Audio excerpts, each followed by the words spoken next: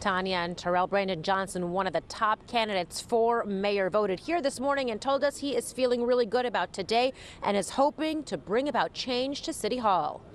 People all over the city of Chicago, have been anticipating this day for some time, turning the page on the old style of politics that have left families behind, and we're ready to usher in a better, stronger, safer Chicago. Cook County Commissioner and mayoral candidate Brandon Johnson believes the city is ready for him to bring about change. He voted earlier this morning at the CHA apartment building on the west side alongside his wife. All across the city, candidates got to it early. Congressman Jesus Chuy Garcia understands how close this race really is. He voted early this morning on the north side.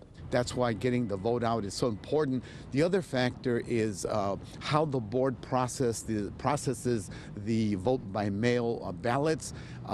It could be that if things are really tight and if votes that were cast the last 2 days aren't counted, that it could be a long wait. Incumbent Mayor Lori Lightfoot is making several stops throughout the day today, greeting voters, asking them to give her more time to finish what she started. The most important thing to do is for people to vote. And then if they vote and I'm returned, we're going to continue the work that we've been doing all over the city, but particularly on the west side. We have deep investments, deep relationships and partnerships that we built, and I'm excited for those to continue. With 9 candidates in the running for the mayor's seat, several spent their morning shaking hands, hoping they can sway those undecided voters their way. We caught up with Alderman Roderick Sawyer, voting at St. Moses Catholic Church on the south side.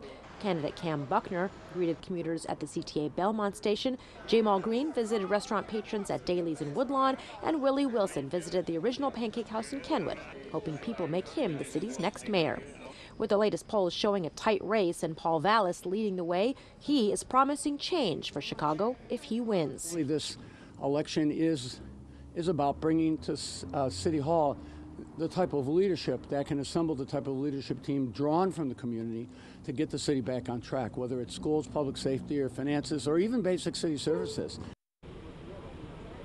Alderwoman Sophia King was scheduled to visit with patrons at Valois in Hyde Park. She did not make that appearance this morning, but we do hope to catch up with her a little later on today. Watch breaking news on YouTube. Subscribe to ABC7 Chicago Eyewitness News.